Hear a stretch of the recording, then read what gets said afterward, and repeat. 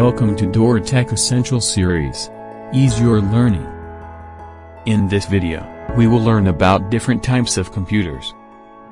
A computer is an electronic device that transforms data into meaningful information. It processes the input according to the set of instructions provided to it by the user, and gives the desired output. We will discuss the type of computers on the basis of size and data handling capabilities. Supercomputers are the biggest and fastest computers designed to process a huge amount of data, like processing trillions of instructions or data just in seconds. They are basically used in scientific and engineering applications such as weather forecasting, scientific simulations, and nuclear energy research.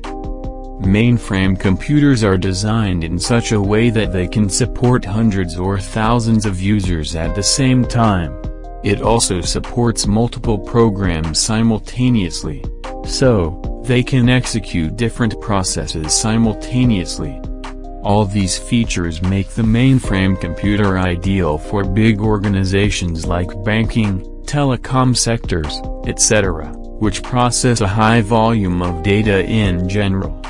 Mini computer is a medium-sized multiprocessing computer.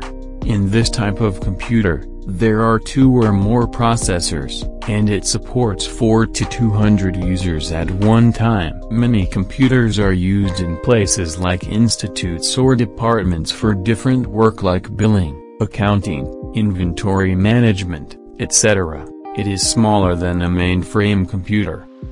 A workstation computer is designed for technical or scientific applications. It consists of a fast microprocessor, with a large amount of RAM and a high-speed graphic adapter. It is a single-user computer, generally used to perform a specific task with great accuracy. Personal computers is also known as a microcomputer.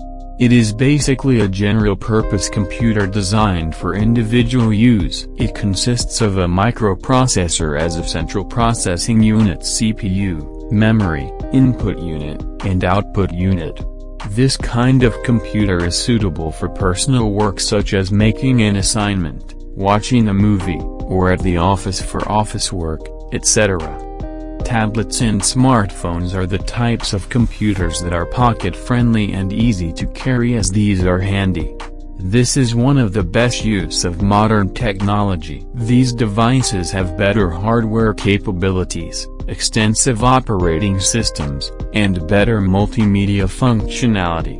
Smartphones and tablets contain a number of sensors and are also able to provide wireless communication protocols. Keep learning. Hope you enjoyed the content. Subscribe, like, share, and press the bell icon for more videos like this. Check other videos on the channel.